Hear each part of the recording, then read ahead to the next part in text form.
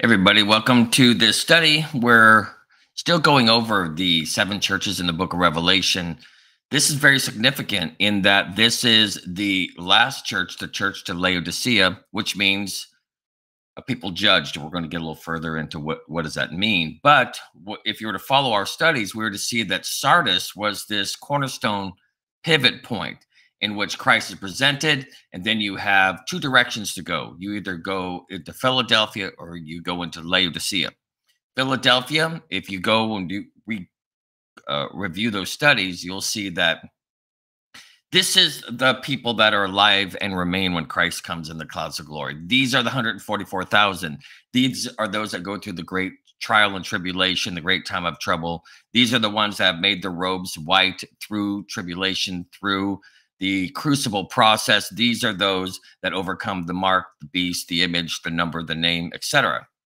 Laodicea, not good. Philadelphia, commendation. Laodicea, condemnation. So what's bizarre is when I talk to a lot of Bible students, many times people are kind of in tongue in cheek going, oh, we're Laodicea, we're the last church. And they only see everything linear as if Laodicea is almost, well, we're still the apple of God's eyes. And, we still do dumb things, how we can be, we're so sleepy and lazy and tired and presumptuous, pretentious, lovable qualities. But they're leaving out the whole God's going to spit you out part, these types of things. So what we're just going to just address on Laodicea is the name and one very particular aspect, and that is they are blind. They don't know something. They don't know something about their condition. Therefore, they're unrepentant. They are in a place in which they have not sought, nor have they laid a hold of that which would not bring them into judgment or condemnation. So, whoa. My document's a little messed up. Hold on.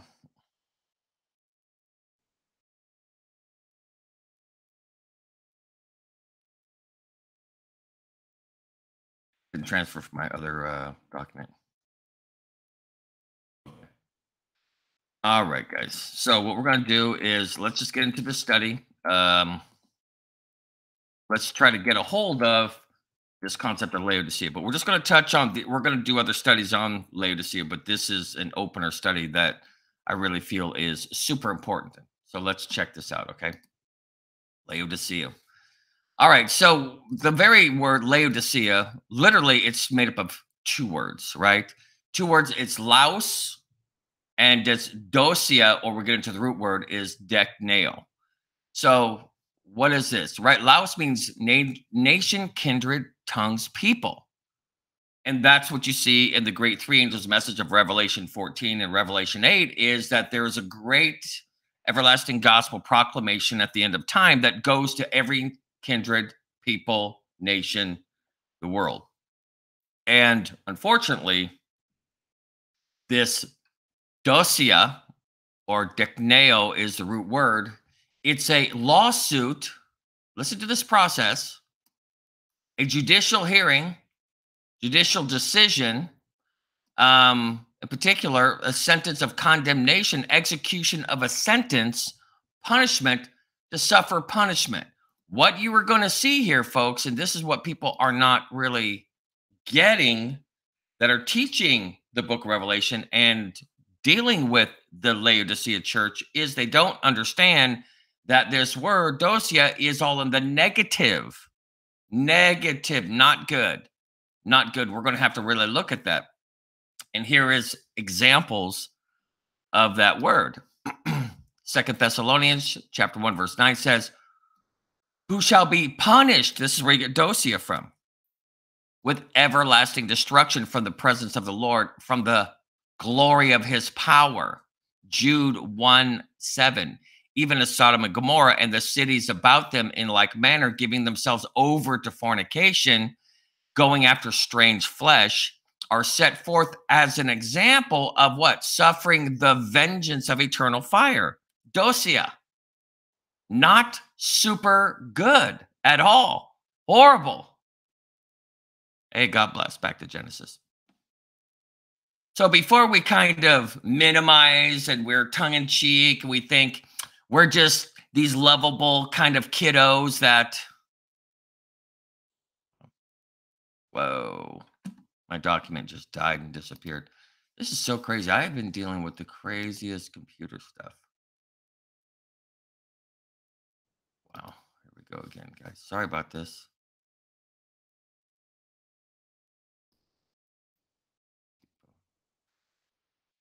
All right. Wow. I'm gonna have to re-put this in, guys. Wow, this is so crazy. Sorry about this. Tech stuff. All right, here we go.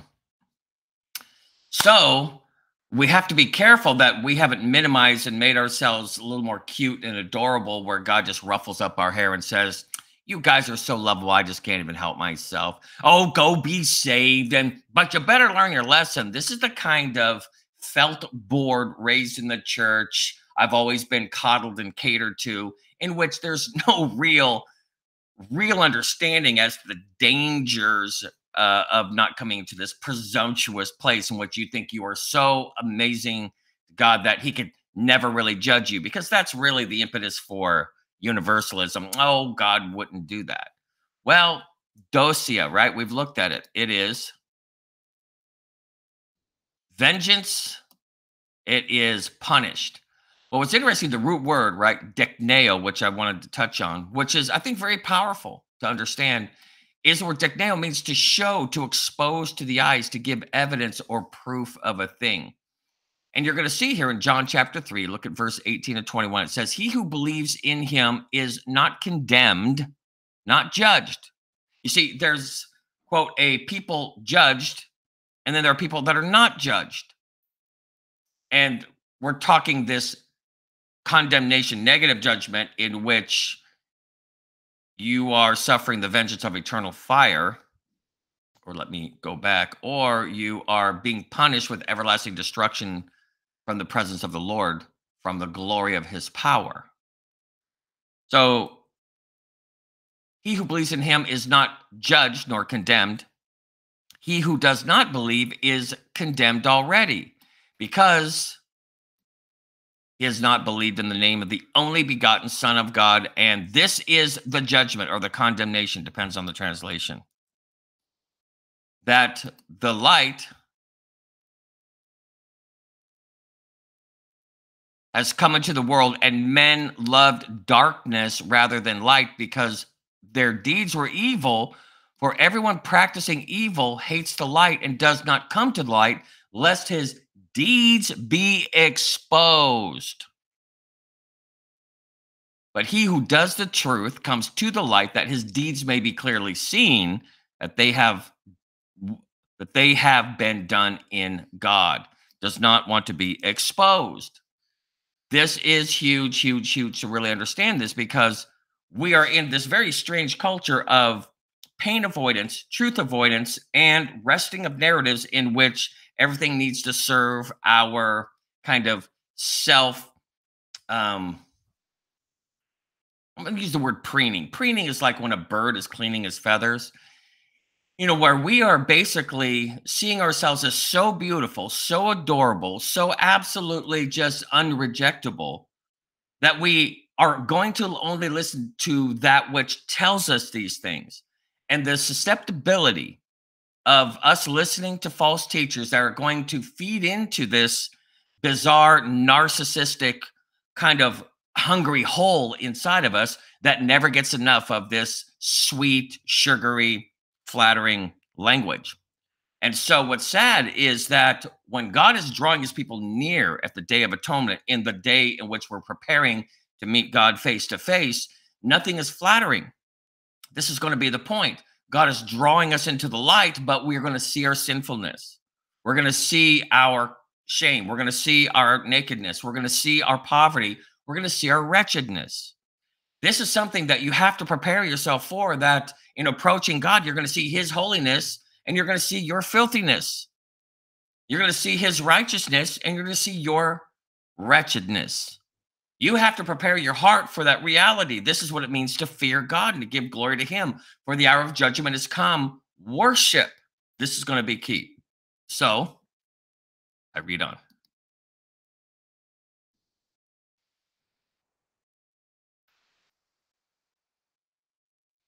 Revelation 3:17. But thou sayest, I am rich and increased in goods, and have need of nothing, and knowest not that thou art wretched. We're going to get into the word wretched, which is the main part of the study. Miserable, poor, blind, and naked. And this is a very difficult thing for us to really get a hold of here, is that in Romans chapter 7, as you're going to see, Paul realizes his wretchedness, and he lays a hold of the righteousness that is in Christ through faith. And he sees, O wretched man that I am, who will deliver me from this body of death, realizing that there is nothing, no good thing do I see in me. This is coming into the light. This is coming into the presence of God. This is laying a hold of the provisions God has made for us in care of our standing for the judgment.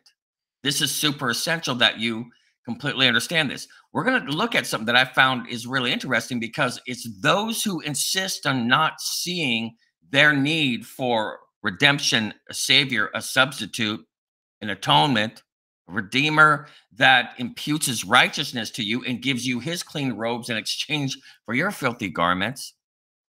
You're going to see what this result looks like, because this is important for us to understand that we should come into the light knowing that we are going to have our shame and sin exposed, even to the core of our internal thought and intent process. Remember, we have a faithful high priest. He's sympathetic, but he is completely going to dissect between our thoughts and our motives, and we're not going to be able to twist the narrative. That's the very essence of the word iniquity. It means to bend something at the end.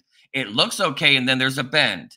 It's false balances. It looks like your food is being measured right at the market, but they have been rubbing on the weights for a long time, and then you get false balances. We have a false sense of ourselves, and we are mitigating really even how God sees us through buying into fanciful narratives and seeking out teachers that are going to tell us exactly what we want to hear. So we in no way truly seek to the level in which we're going to be saved through infinite imputed righteousness. We're never going to fully seek the provision that we're desperately need. Okay, so check this out. Hey, good to see you. Indonesia, welcome to the study. Here's the story. John chapter 9, verse 34 to 41 says, they answered and said to him, you were okay, I'm sorry, I didn't set up the story. This is the healing of a blind man that was blind from birth. Now he's under judgment. He's facing the court. And this is a situation where this man was blind from birth. And they had it in their mind, if you're blind from birth, it's because of a generational pass down, etc. So check this out. All right. Yeah, check into this study later on. So it says, after his healing, they answered and said to him, you were completely born in sin, and you are teaching us. And they cast him out. Now, what's fascinating here is real fast is that he is saying, yeah, I was born blind. And they're saying, you were born in sin.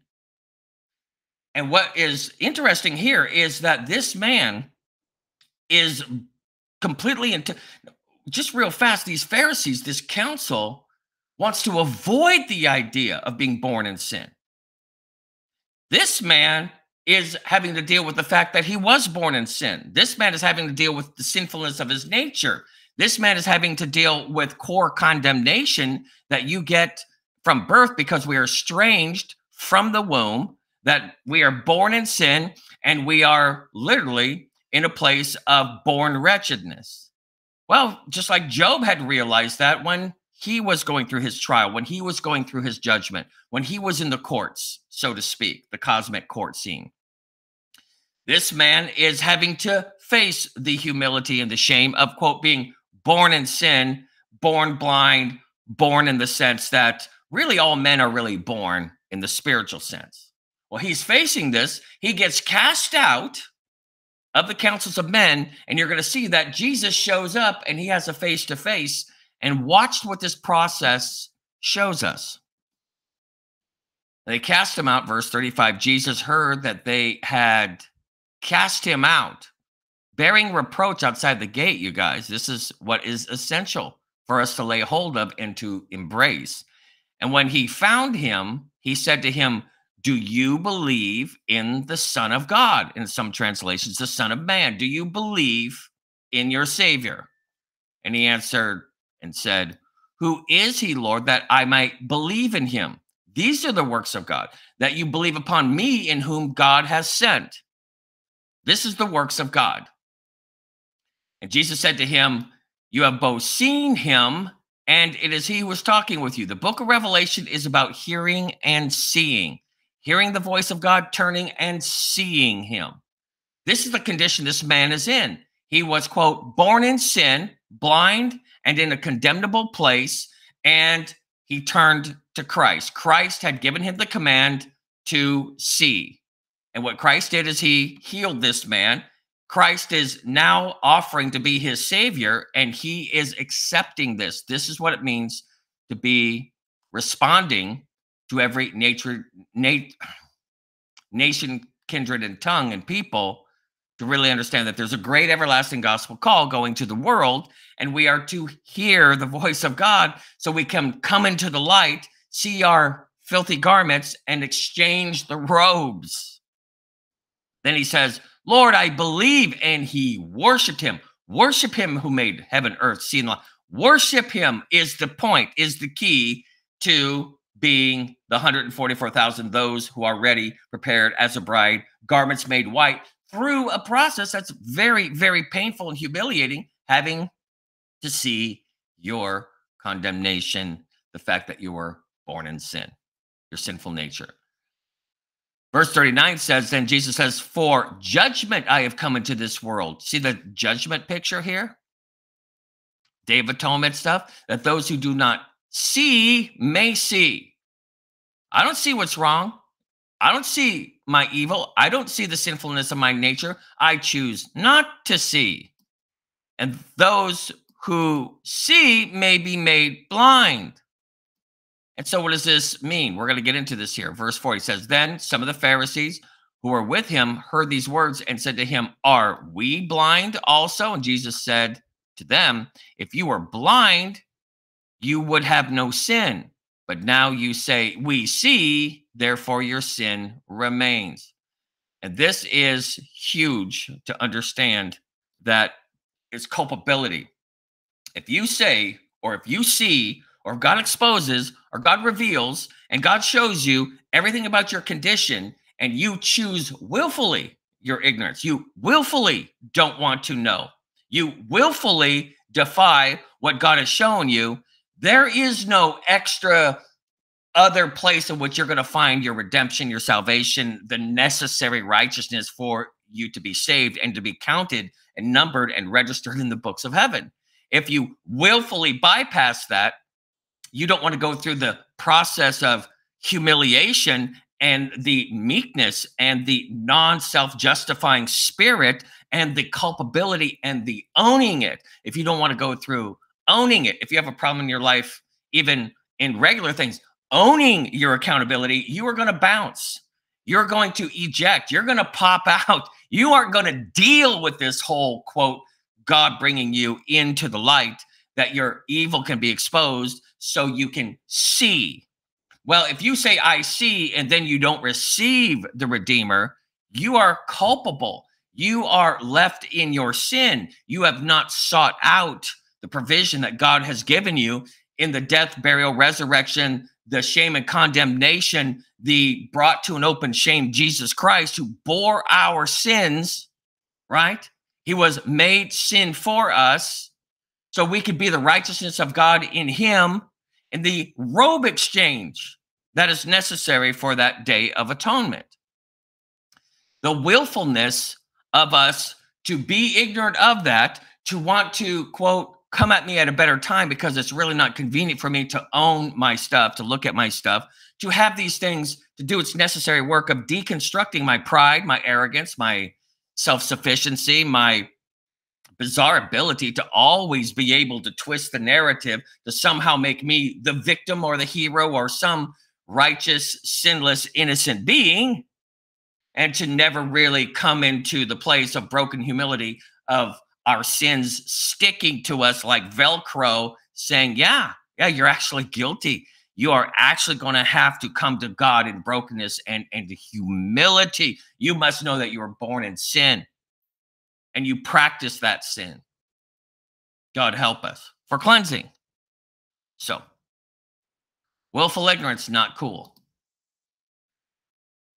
So let's get into the concept of willfully ignorant, right? Kousios, which is something that's unforced, voluntary, willing, of one's own accord. No one has forced you. A lot of people use this whole idea that, well, you forced me to lie. You forced me to twist the narrative. You forced me because that forced me to deal with my shame. This is this wrong idea of I was forced to. I was forced to defend myself. I was forced to give you another definition of what really went on. I was forced into it. No, you weren't. Having to bear your culpability, your guilt, your shame, you're accountable. Yes, this charge sticks to you. Doesn't force you to be a liar. Doesn't force you to twist the narrative. Doesn't force you to flip the script and say, no. What you're accusing me of, I'm accusing you of, etc. No. When God is bringing you into the light is so you can own it, so you could be humbled by it, so you can, your mouth is shut. You have no excuses. You're not coming in with the next level of, let's look at it a different way, isms. God is saying that's willful ignorance. You weren't forced into doing that. You have a provision. You have a savior. You have one who's laid down his life. You have one who's entered into your shame, who himself is without any sin, without spot, without any taint of sin upon him. And in fact, he's the truly offended party, and he bears our sin. And yet we don't want to enter into true guilt and the culpability of it when the very person that is pointing these things out, God and the Holy Spirit, and revealing these things, exposing these things, like we talked about for the root word for dosia, that we have God's forgiveness that he paid from his own soul bank account. So we're not forced. It's called willful ignorance. So, 2 Peter chapter 3, verse 5, 7, 10 through 12, it says, for this they willingly are ignorant of, that by the word of God the heavens were of old, and the earth standing out of the water and in the water, verse 7. But the heavens and the earth, which are now, by the same word are kept in store, reserved unto what? Fire against the day of judgment and perdition of ungodly men and women. But the day of atonement, day of the Lord, will come shockingly, unexpectedly, suddenly as a thief in the night, in which the heavens shall pass away with a great noise, and the elements shall melt with fervent heat. The earth also and the works that are in shall be burned up. We're going to talk about God's burning up our works of chaff and wheat and thorns and thistles and stubble, and the things that he exposes in our life that is just nothing but sawdust from a wicked workshop. What manner of persons ought you to be in all holy conversation and in godliness, looking for and hastening the coming of the day of God, the day of atonement, wherein the heavens, being on fire, shall be dissolved, and the elements shall melt with fervent heat. Here's another where this word willfully, that your good deed may not be by compulsion, as it were, but voluntarily. Hebrews 10:26 says, for if we sin willfully after we have received the knowledge of the truth, there remaineth no more sacrifice for sin. And so this is important that we understand. The reality is that it's not saying that, oh, if you sin one time after you already knew, like, it's not saying that. It's talking about Where are you going to go for your salvation? Where are you going to go for your redemption? Where are you going to go for your salvation if Christ and the process that he brings you through and bringing you into his presence, his judgment, into his throne room to reveal your sins, and he's there to do a robe exchange, and you're going to just bypass that process? You're going to drive right around that and think you're going to move on to eternal life? You're not. There is no sacrifice for sins outside of Christ bringing you into the judgment hall in which you can do business with your Savior and your Redeemer. You can't just say, I want to get past that. I want to move past that. There remaineth no more sacrifice for sin if you think you're going to bypass this process of true confession, contrition, owning it, having your eyes open, and realizing that you're born in sin and that you have got to allow yourself to go through this great humbling process in order, and its purpose is to carve out meekness, to literally carve out the humility that is in Christ without him needing to be, quote, guilty of sin. Christ is already humble and meek. He's already long-suffering and merciful. He's already gracious. He's already patient. He's already those things. We, unfortunately, in our sinfulness and our natural pride and being puffed up and lifted up, need to be humbled, need to be broken, need to own our stuff. We need to be brought down. Our balloons ascend too high, too fast, too hard, too often. God has got a balloon pop in order for us to display the natural character of Jesus Christ, who he is by his own personal nature. He is humble and merciful and meek and kind and lowly, all the fruits of the Spirit. You see this gentle, you see these qualities about Christ, but he didn't need to be humbled. We do. Sin is that pervasive. Sin is that seductive. Sin is that infused in every part of our being that we can't even analyze ourselves correctly because we're too busy from the basis of our analysis, from our paradigm. We're already fused up and fizzled up and somehow foamed up in our sin and our bad assessments, that even from our point of judgment, we judge wrongly all the time in regard to our own condition. The heart is desperately wicked. Wicked, wicked, desperately wicked, deceitful above all things. Who could know it? Why are we consulting with the very yeast infected heart that from its own perspective cannot truly give a right assessment because we're unclean? We're already, our platform is pride, self-sufficiency, arrogance, delusion. Okay.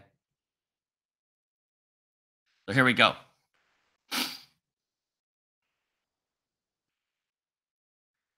So I'm going to get into this you knew thing because this was also, you're going to see here this judgment picture of Belshazzar and Daniel. And really, I got here, it says, you knew, right? And you're going to see this, that when Belshazzar was judged and the handwriting was on the wall, this is a picture of this. You knew, but you dismissed it. So I'll just put it to Bel. It just means Belshazzar, to protect the king. Bel, protect the king, Belshazzar. And what you're going to see here is that there's Belshazzar, and then there is Belteshazzar, which is Daniel. Daniel and Belshazzar were raised together. It's interesting when you want to get into the history of this whole thing, of Daniel and Belshazzar, is because they were both named Belshazzar. The only difference in Daniel's Belshazzar is the letter tau was T, which was really a ancient way of saying that these are those that are possessed by Bel, but they are heretics to the religion of it. In other words, they don't subscribe to the religion of Bel, but they are under ownership of Bel. That's why the T is inside of it. It's like a mark. It's interesting when you want to get into it. It's very fascinating. But what you're going to see here is Daniel was actually raised with Belshazzar. Belshazzar is Nebuchadnezzar's grandson. Daniel was the same age. And what you're going to see here is that Nebuchadnezzar really liked Daniel and had respect for him at some point and had him to try to be a playmate or good influence on Belshazzar, which is his grandson. And Daniel explained all of these interesting things. And when his own grandpa went through his own kind of humiliation process, and Daniel was there to show him these things, well, it's very fascinating. Well, Daniel later on comes into the scene again, It says, but you knew all these things. You knew the things that you were taught. You knew these things, and yet you were willfully ignorant, and now you're judged. Many, many tekel ufares. You have basically been weighed in the balances and found wanting. This is Laodicea. It is not a cute, cuddly, oh, you incorrigible little rascal, you. No, you're dead. You're weighed in the balances, found wanting. You're spewed out. This is not good being Laodicean. Not good. Not even only not good, you lose everything. You're condemned. The judge stands at the door. He knocks. And you decide you're going to wall yourself up like Jericho. You think that Jericho fared well under God's judgment when he says, open up, show me your nativity, show me your scarlet cord, your umbilical cord, reveal your harlotry. You were born in sin, the council tells the blind man, ex-blind man. You have to come to God naked, confessing. You have to let him reveal these things. And what's interesting is when that ark was surrounding Jericho, that ark was God's bedchamber out in public. It was his bed, his resting place, his Shekinah glory. This was his bedchambers that he is parading in public, and he is circling as if it's a wedding ceremony, Jericho. And this harlot brings down a, quote, scarlet cord, which is representational of her umbilical cord, her nativity, that she was not born. She's not a natural born child of God. And God redeemed her and protected her. Holding on to your sin never plays out the way you think it's going to play out. All right, here we go. Daniel 5. Here we go. Verse 20, 22, 24 to 25. Verse 30 says, and when his heart was lifted up, his heart was lifted up. Just his heart. This is the invisible part. And his spirit was hardened in pride. He was disposed from his kingly throne, and they took his glory from him. This is Daniel reminding him what happened to Grandpa. Belshazzar is having a conversation with Belshazzar. One Belshazzar is saved, the other is lost. One son of man is saved, the other is lost. Son of God is lost. That's the same picture of Jesus and Barabbas. Bar Abba, son of the Father. Here we go. We have a Jesus Barabbas saying, but you, his son, Belshazzar, have not what? Humbled your heart. Humbled your heart. Heart was lifted up. Humble your heart. Spirit was hardened in pride. Humble your heart. Ready for this? Although you knew all this. Although you knew all this. Oh no. Oh no. You feel sick? Feel like you're going to throw up, Belshazzar? Your knees were knocking, right? His bowels were loosed. Then the fingers of the hand were sent from him.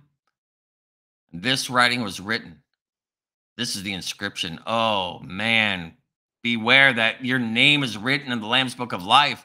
That was written many, which is money. Tekel, which is shekel. Ufares, which is paradise or the kingdom that is gained. And you've lost it all. There are others that will go in and you won't. It says that very night Belshazzar, king of the Chaldeans, was slain. It's not cute being Laodicea that doesn't allow the light to shine to expose your sins so you can receive the benefit of the atonement. Holding on to your pride, being judged when the kings of the east, which is right, a picture of Christ. It says in Isaiah chapter 44 and 45, it says that Cyrus, who's going to come and take out Babylon 100 years before this whole event even happened. It says that this king of the east is a Mashiach, a Messiah, a savior, an anointed one. A picture of Christ, a type of Christ when Christ comes as the kings of the east and he's coming to deliver his children from the captivity of Babylon, which is all through the book of Revelation, which is a type of what this world is and God's redemptive, giant, epic rescue process. So we should go back and study everything that happened in Babylon and understand its current and its contemporary application to us now. We just read it. So it's interesting. I'll read on a little bit. The first, remember, Belshazzar, the king, when Daniel was having his visions in Daniel chapter 7 and Daniel chapter 8, it was during the Belshazzar years. A lot of people don't really have that very clear. And right here, I'm just showing basically Belteshazzar. You see the T that's in here. His name was just a little bit different in that right here, it just says, means Tazar. And what's called a Zendik, in other words, he's a heretic of Bel, a name given to the East to those who charge with disbelief of any revealed religion, is a mark of the genitive. In other words, marks a person or thing that possesses it. In other words, he's trying to say, okay, that, yeah, I have that name. I'm possessed of Bel, which is like protect the king. It just basically just means that I'm a heretic to the religion of Bel. You know what I mean? It's very interesting, but Bel possesses me. Okay, so what's so interesting about this is that you have these two players, and this is what I'm trying to tell you. Barabbas, Christ, Belshazzar, Belteshazzar. You have this crossroad. And this is what you're looking at with Philadelphia and Laodicea. Brotherly love, love one another, that the world may know that you are my disciples, keeping the law of God, keeping the commandments of God, love, love one another, as I have so loved you, love one another, right? This is what it means to have the law of God written upon your hearts. This is what it means to keep the commandments of God and have the faith of Jesus. This is all Philadelphia. These are those that will be made a pillar in the temple of God. These are those who will be conquerors and wear crowns and will overcome the beast, the image of the beast, the number, the name, through the crucible, and to be purged and made white, and to have her garments be cleansed through the affliction and the trials at the end of time. Laodicea says, no, thank you. I'd rather just hold on to my drunken stupor like Belshazzar, and I'm going to go ahead and be pretentious and presumptuous. And then they bring up the sanctuary pieces, and in his foolery, in his mockery of God, he's judged. The sanctuary comes into play and judges him, and he realizes he has lost the kingdom. We have got to be in touch with what is essential. Romans 7 is telling us a true x-ray of our soul. This is Paul saved, and we'll get into a whole study of Romans 7 sometimes, and I really want you to be there when I show you that Romans chapter 7 is not Paul sinning. He's realizing the sinfulness of his nature, but he's not willing to engage in it, but he realizes in that process how horrific his nature was, that it was wretched, that it was poor, miserable, blind, condemnable, born in sin, just like the blind man of John chapter 5. There is where you hear Jesus. There is where you see Jesus. There is where you believe him, and there is where you worship him. Worship comes from you being in the state where Paul was at in Romans chapter 7, when he realizes this is what it means to walk in the Spirit. That there is no condemnation in Christ. The condemnation is in our flesh. And if we are joined to our flesh, we're joined to our idols. The greatest idol in this world is you, your flesh. We are the clay idol. We are the teraphim. We are the golem. We're going to get into a whole series of study on the golem and the clay and the, quote, worship of this need of healing in our soul in which we create this image. A whole series on the golem, the monster that is me, that is us. And we think that building up this little Frankenstein monster is going to heal us and save us. It's going to destroy us and destroy every single thing that's going to get us to stand right before God on the day of judgment. So what does God do as a provisionary, prescriptive, medicinal, as the great apothecary pharmacist that Christ is? What does he do?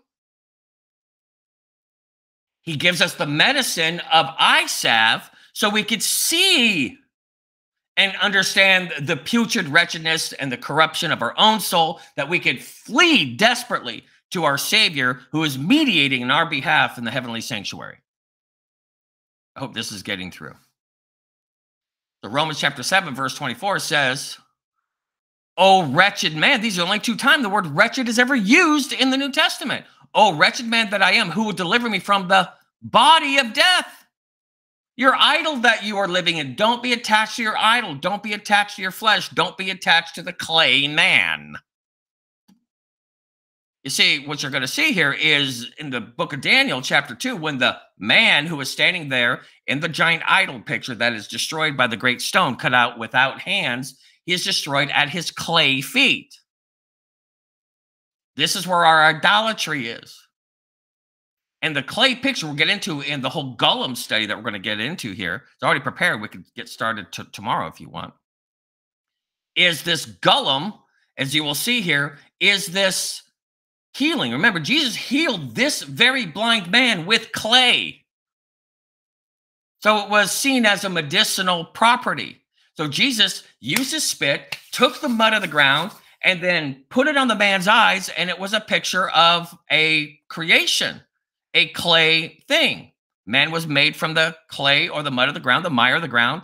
And it's this picture, as you'll see here, but we make our own golems, our own teraphim, our own images that represent ourselves, and we invest in those images, and we protect those images, and we feed those images, and it becomes our Frankenstein's monster and takes over the rest of our life, and we never want to put it to death. We never want to put our golem, our monster, our little baby to death.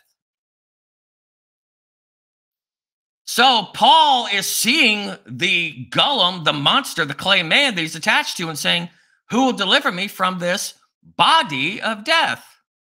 It's interesting, the word wretched in the Greek, that's only used 2 times, means to be tested in trial or weighed in the balances. That's why I brought up Daniel chapter 5. It's interesting, the word here, right? Talaporos is to bear, to undergo, to endure toils, troubles, affliction, to be wretched, to realize your weakness, to realize, and what does God do? He brings us through what? Toils, dangers, right? To undergo trials, affliction.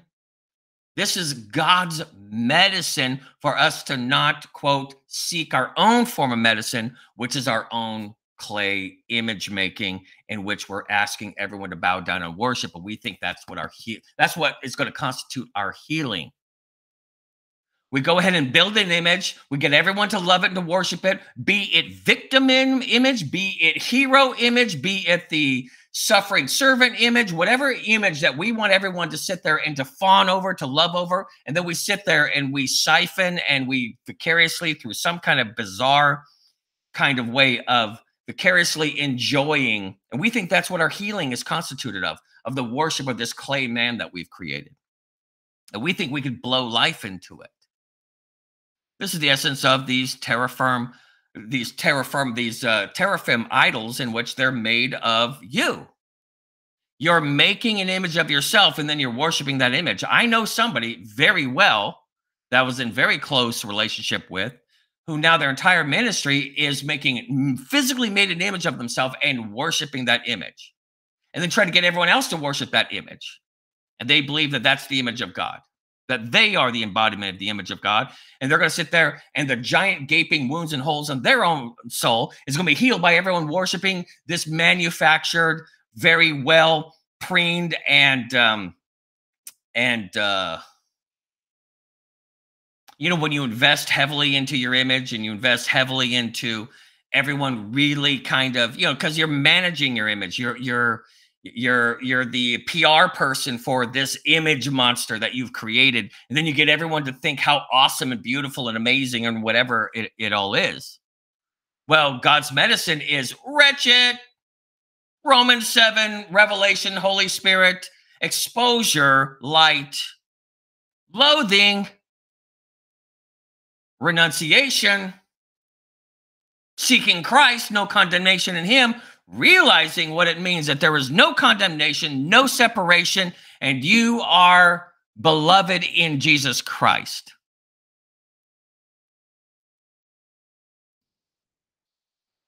So, root word to wretched is the scale of a balance, a pair of scales. Seeing that you're under judgment, it is the Daniel chapter 5, Belshazzar's feast. So poros, the second part, is trial. It scales of balances and a trial. That's what wretched means. It brings you to trial, brings you to the courtroom, brings you an indictment, brings you to a pre-judgment judgment.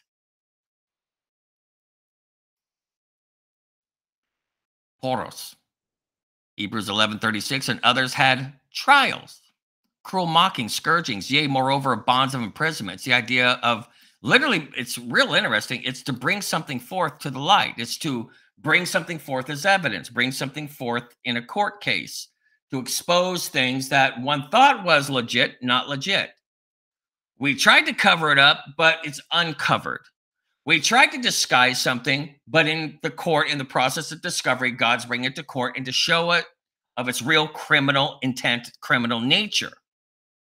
It's interesting that when God brings us through the trial, through the testing, and he does it by calling us to obey him, to trust him, to love God, to love one another, and to do his will, you will never meet your, quote, loathsome self more than when you are obeying God. When you obey God, you get to meet you and your Gollum on the road, right? That weird adage, the Buddhists would even say that. If you meet the Buddha on the road, kill him. You're thinking, what does that even mean? It just means, it's just the idea of ego. You're going to face yourself at some point on your journey. Are you going to sit there and worship? Are you going to team up with yourself in some bizarre kind of, twin kind of monster process in which you're going to kind of Tweedledee and Tweedledum yourself with you and your image throughout the world and think that this is the healing medicine for your soul to help your low self-esteem or your catastrophic low self-image or whatever it is?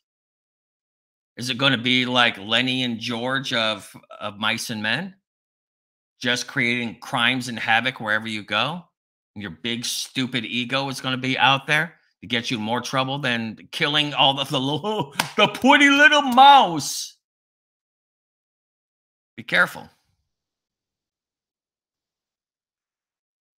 When you see your big monster, well, you should crucify him. Numbers 11:14-15 says, I'm not able to bear all these people alone. This is Moses, because the burden is too heavy for me. Why does God give you burdens sometimes? Why? So you can meet your wretchedness, your weakness, things that you don't want to see in yourself. If you, God, treat me like this, please kill me here and now. If I have found favor in your sight, and do not let me see my what? Wretchedness. Even Moses had this wrestling match with this.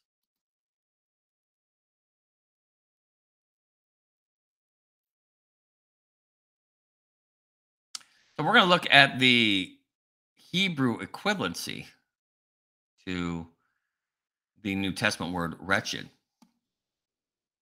I'll show you what God reveals in our life.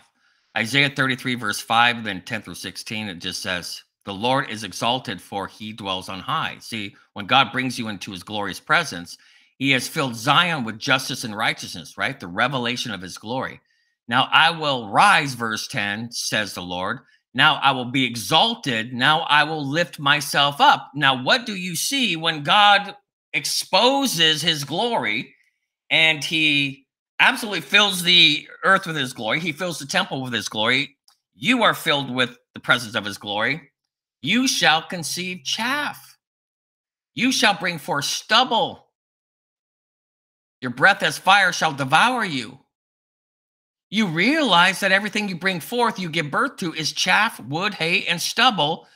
And the people shall be like the burnings of lime, like thorns cut up. They shall be burned in the fire. You see nothing good about yourself. Thorns, thistles, chaff, stubble.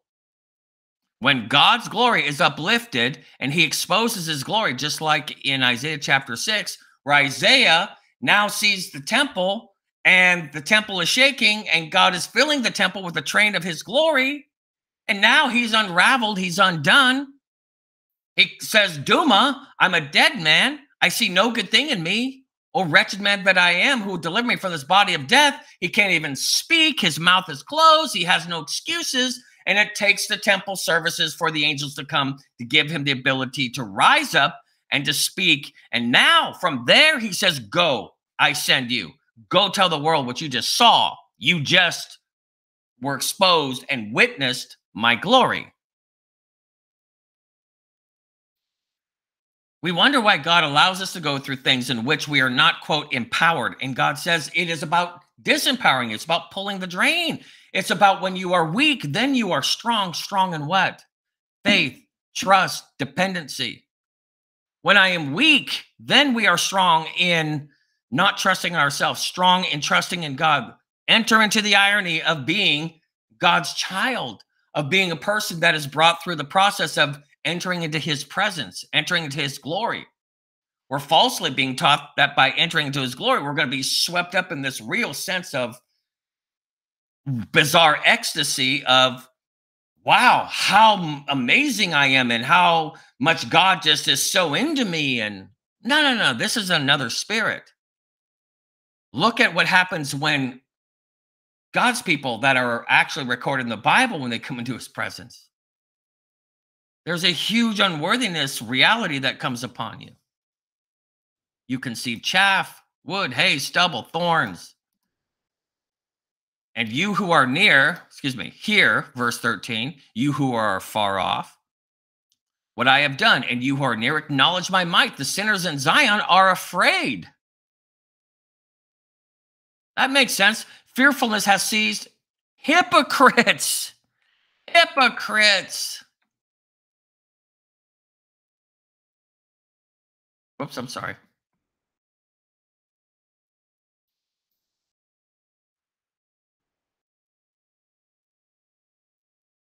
Conceive chaff, bring forth stubble, thorns, thistles, sinners in Zion are afraid. Fearfulness has seized the hypocrites. Who among us shall dwell in everlasting fire? Who among us shall dwell with everlasting burnings? So who are those?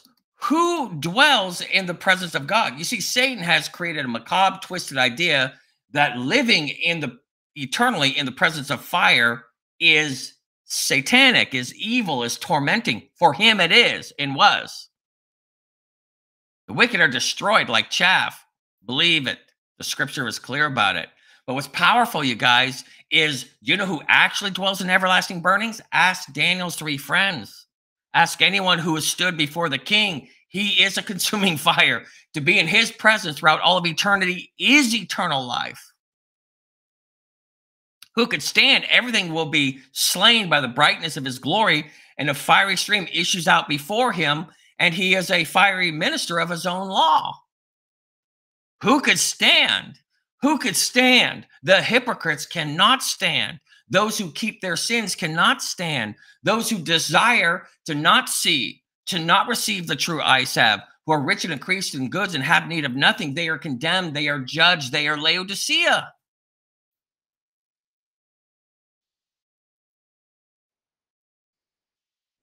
Well, he who walks righteously and speaks uprightly. He who despises gain of oppressions, who gestures with his hands, refusing bribes, who stops his ears from hearing of bloodshed. You don't want to hear it. You want to just live in your fantasy and whatever people tell you. You stop your ears from hearing of the bloodshed that you create, the ripples of issues that you create. You don't want to be accountable. You don't want to be responsible. You don't want to know that you're the one that created the entire ripple effect. You should be despising the gain of your oppressions. You should be. And then the one who gestures, that's nuances, gestures with your hands. That's the games and the signaling of the kind of innuendoing nuances that we play that we're not even wanting to be accountable for. Refusing bribes. What does that mean? What is a bribe? You put yourself in a place of importance and you want people to come and grovel before you. Who stops your ears from hearing of bloodshed. When people tell you what you're doing and how wrong it is, you don't want to hear it. and shuts your eyes from seeing the evil, willfully ignorant. Rich and increase of goods have need of nothing. He will dwell on high. His place of defense will be the fortress of rocks. And you think this is end time to understand this at the end of time? It says that your bread will be given, your water will be sure. Only those who come into a place of great meekness and humility, and they're exposed for their inner workings, their inner processes, and they're coming before God to have the exchange of their filthy garments for his robes of righteousness. There is no self-justification.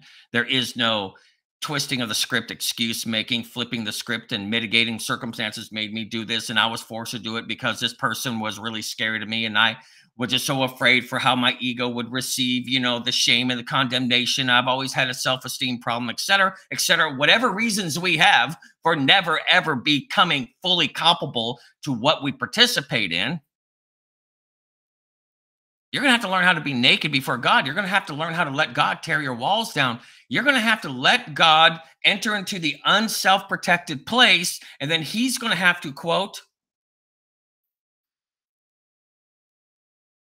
if your place is going to be, quote, on high dwelling, seated in heavenly places at the right hand of God through Christ, your place of defense will be the fortress of rocks, bread will be given, and your water shall be sure. That's about being naked before God and letting him take care of you like he took care of the children of Israel in the wilderness.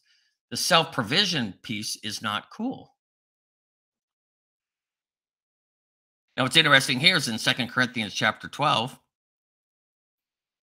we're going to look at God's, quote, sanctification process. The medicine he prescribes from his pharmacy of heaven is affliction, trial, testings, to bring you down to your, quote, true self, to truly create the meekness and the lack of self-reliance and lack of self-dependence upon the golem, the monster, the man, your healing monster that you build in your image, wanting all to bow down and worship like Nebuchadnezzar had done in the plains of Shinar, and he was humbled for that process.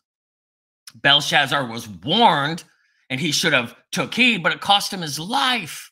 His grandpa was saved. Grandson, El Knuckleheado, him smoking crack and drinking and doing his stupid stuff, however he decides to play his little games, will always be protected. It's not like we have that in our world now, right? And so, no, I'm okay. I'm the son of the king. Dead. I remember when Belshazzar left his laptop at that shop. It was a terrible, terrible mistake. Very embarrassing to Nebuchadnezzar. All right, so here we go. So here's the medicine. 2 Corinthians chapter 12, verses 7 through 10 says, and lest I should be exalted above measure. That's a key working phrase, and it's actually from the wretched kind of comments that we were looking at in the Old Testament, you guys. The Old Testament, it's to conceive chaff, to conceive of thorns, and to conceive of these. You start to realize that it's stubble, it's chaff, it's nothing. That's what the word wretched means. So you're going to see that that same word in the Old Testament is used in Isaiah chapter 5. We'll get into it in just a minute. And you're going to see that this phrase here, exalted above measure, is the key phrase. There is a natural puffing up of self. There's a natural leaven that rises up within us. If we're left alone for 5 minutes, we naturally exalt ourselves above measure, more than what we are. Through the abundance of the revelations, there was given to me a thorn in the flesh, conceiving thorns and thistles, the messenger of Satan to buffet me, lest I should be what? Exalted above measure. There is a natural puffing up of the leaven. You just let the dough sit long enough and it's going to rise up nice, big, and shiny. For this thing, I besought the Lord 3 times that it might depart from me. Of course, we don't want it. Remember what Moses said? Kill me. I don't want to deal with my wretchedness. I'd rather die. Well, this is the process of crucifixion. This is what it means to walk with Christ and to be crucified and to bear your cross. You do. It's almost, it's unbearable. God, I can't take it. This is too much. Hello, the medicine for pride, the medicine for self-sufficiency, the medicine that is supposed to be type of laetril, a type of core medicine that's going to have to kill this cancer of self-exaltation, self-protection, self-coddling, self-worship, our clay man, our teraphim, our Gollum, our little monster. He's still my little baby. He's 20 feet tall, marching, stomping through Tokyo, tearing apart the city. But that's my baby. Yeah, ruining your life, ruining your relationships, ruining everything. Your Gollum's out of control. Your image, your monster's out of control. And you want the clay man for your healing. And he's ruining you. That it might depart from it. And he said unto me, my grace is sufficient. What is grace? Christ imputing his righteousness based upon the work that he had done, where he bore our affliction and it all fell upon him, his shoulders. For my strength is made perfect in weakness. He's not talking about feelings of strength. He's talking about the strength that we have before God, the strength that you gain in what? Having faith in somebody else's attainments. Made perfect in weakness. This is the exact climate that God wants to put us in to apply the medicine of the character of Christ: meek, lowliness, gentleness, amiable, tenderhearted, merciful, patient, long-suffering, kind, but also clear about sin, knowing the difference between good and evil. Most gladly, therefore, I would rather glory in my infirmities. Hey, once you kind of get into the program of this medicine, glory in it. Just embrace the trial, embrace the affliction, embrace the process. You see what the medicine looks like? That the power of Christ may rest upon me. Watch this. Therefore, I take pleasures in infirmities. Do you? Do I? Have we embraced the process, the medicine? In reproach? What's reproach? People literally punishing you for something that they're accusing you of, be it true or not.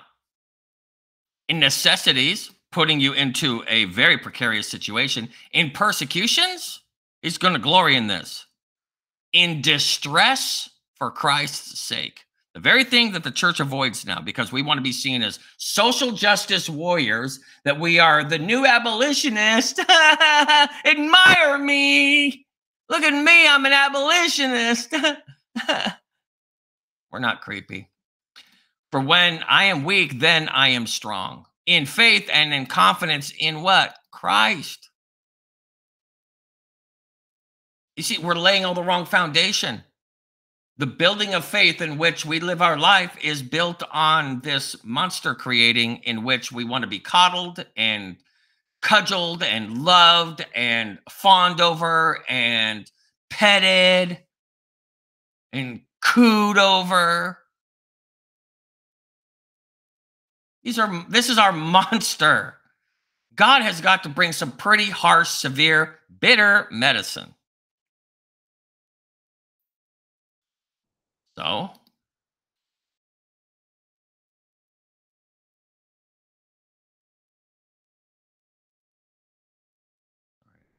at the worst.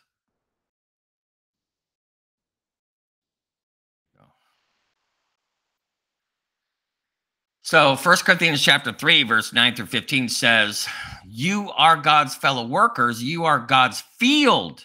You see, he's pulling the weeds.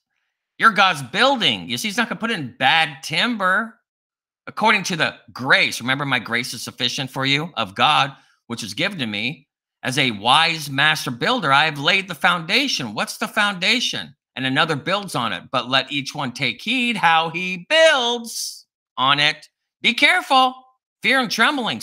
Work out your own salvation. Don't let the timber and the ingredients and the various materials of pride and arrogance and self-sufficiency and all the little tools of manipulation that we use that we think are going to get us through this life, the bad, bad material.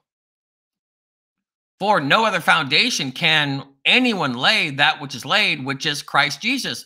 From the bottom all the way to the top, build upon faith and trust in somebody else's righteousness. Now, if anyone builds on this foundation, are you ready, Laodicea? Gold, silver, precious stones, wood, hay, straw, stubble. Each one's work will become clear. For the day of atonement, the day of judgment, will declare it, brought to the light, Laodicea, because it will be revealed by fire.